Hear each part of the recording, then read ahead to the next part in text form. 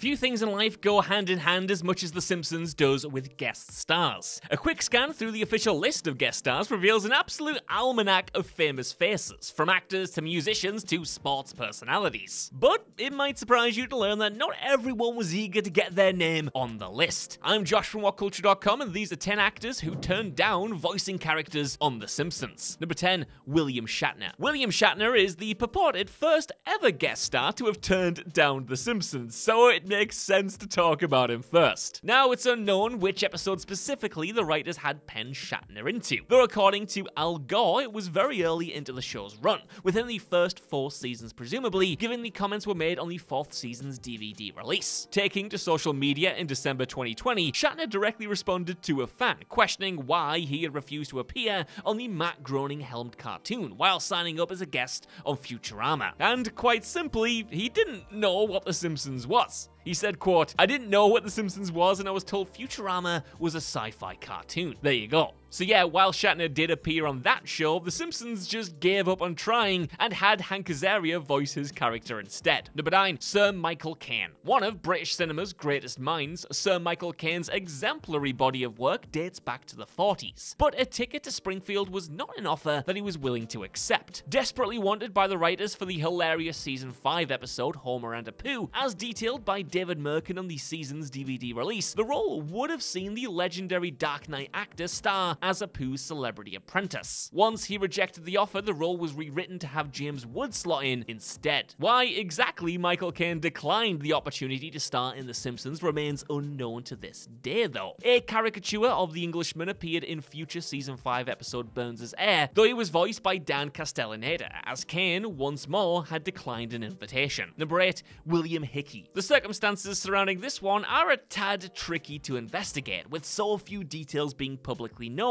but William Hickey is believed to have been in the running to voice Chester J. Lampwick in Season 7's The Day the Violence Died. Reportedly the writer's first choice for the voice, Hickey had to turn the offer down for reasons currently unknown. Bill Oakley and Josh Weinstein, then writers and producers on The Simpsons, believe that William Hickey would have been perfect for the role, his harsh, raspy voice being the style that they were aiming for, and that he was famed for portraying what had been described as grouchy, mean old men only furthered the justification for Hickey to play the role. However, the character instead went to Kirk Douglas, who, per Nancy Cartwright in her excellent My Life as a 10-Year-Old Boy book, was a struggle once in the recording studio, refusing to wear the provided headphones and rushing through his lines with 2 takes at most, amongst other issues. Number 7, Don Rickles. Though a renowned comedian in his own right, the incomparable Don Rickles took to acting tremendously, perhaps most known for voicing Mr. Potato Head in the beloved children's franchise Toy Story. Rickles was reportedly in line for a substantial role in Season 4's New Kid on the Block, tentatively scheduled for the episode's subplot that would see him and Homer come to blows during one of the former's comedy gigs. This, it's said in Season 4's DVD commentary, would have resulted in the pair attending court. Now, Don Rickles ultimately turned the role down, outraged at how he was perceived in the episode. Don also accused the writing team of illegally recording his gigs in order to have access to his material, ready to be implemented into the script to ensure a genuine performance from the actor. Of course, this wasn't the case. Copies of Rickles' shows had been purchased by the staff, as they were actually fans of his work at the time. So instead, the subplot, still revolving around Homer, saw the Simpson patriarch and Marge attending an all-you-can-eat buffet that introduced the recurring sea captain as a character. Number 6, Quentin Tarantino. As will become a persistent theme throughout this list, Quentin Tarantino is one of many familiar faces who has technically appeared in The Simpsons without voicing himself. And yes, he is an actor, by the way, even if the quality of his performances might suggest otherwise. See, Tarantino was asked to guest star in the 8th season's Simpsons califragilisticexpialidocious grunt, Orcius, though he rejected the offer after finding issues with his proposed dialogue. And by the way, I've never actually thought about how you're supposed to pronounce that title. Like, do you do the do, or do you just say annoyed grunt? I don't know what's funnier. Probably the latter. Anyway, the episode was slated to see Tarantino as a guest director on the Itchy and Scratchy show, working on an episode entitled Reservoir Cats, in itself a not-so-subtle nod to his 1992 feature film debut,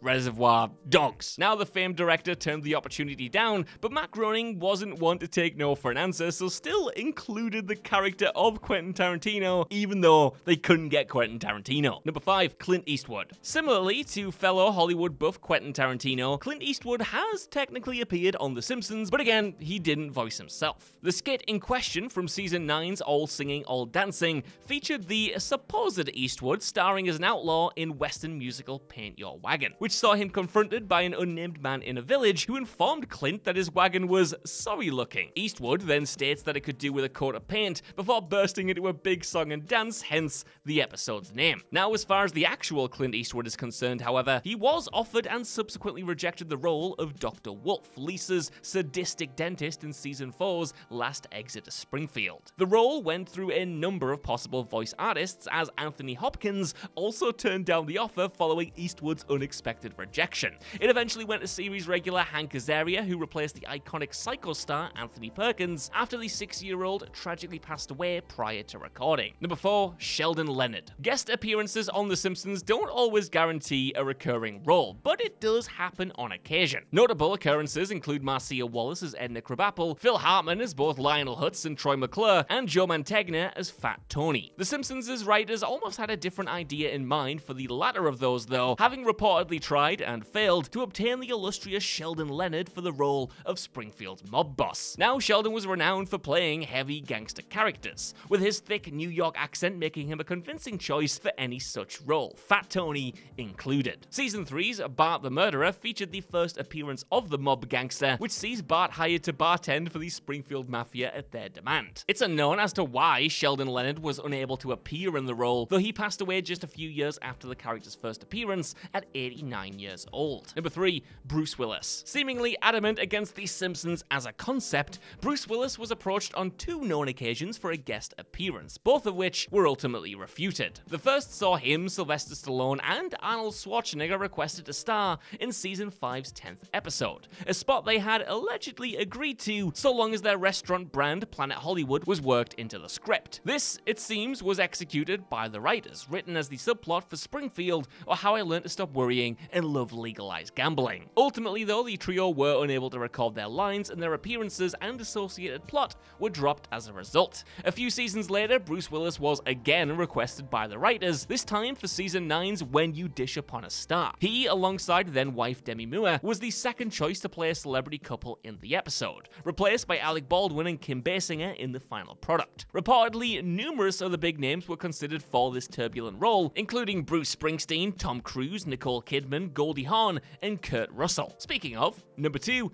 Tom Cruise. The Simpsons' staff shouldn't take it too personally that Tom Cruise has never lent his voice to their show. After all, Cruise is yet to sign up for a voiceover role in his career, preferring to stick to live-action pieces. Regardless, though, twice has Tom Cruise been approached by Matt Groening's team with a role in mind for him, and twice he has refused their offers. The first of these came in the aforementioned 10th season episode When You Dish Upon a Star. As mentioned, Alec Baldwin and Kim Basinger were ultimately chosen to play the celebrity couple in the episode, but Tom Cruise and his then-wife Nicole Kidman were approached before them, following Bruce Willis and Demi Moore turning the show down. More notable, however, was The Simpsons' first attempt at landing the actor. The writers had hoped for Cruise to appear in season 4's Brother from the Same Planet, and would have seen him play Bart's mentor, purposefully also named Tom. Once the Mission Impossible star rejected their plans, though, the role went to Phil Hartman. Despite the lack of Tom Cruise in the episode, the character itself was, of course, heavily influenced on Tom Cruise's role in the Top Gun franchise, being an F-14 pilot in the US Navy, and of course riding a motorcycle. Number 1, O.J. Simpson. As revealed in 2018 by showrunner Al Jean, O.J. Simpson was being eyed up for a potential appearance on The Simpsons in 1993. Jean wrote via Twitter on the 11th of March 2018 that it was ironic of Fox to air the 2006 O.J. Simpson The Last Confession special 25 years to the day that The Simpsons episode that he was penned for, that being season 4's classic Last Exit exit to Springfield originally premiered. And that's because he was set to star as the Smartline panelist before Dr. Joyce Brothers was selected upon Simpson turning down the gig. And of course, O.J. Simpson himself soon after was tried for the murder of his ex-wife and her friend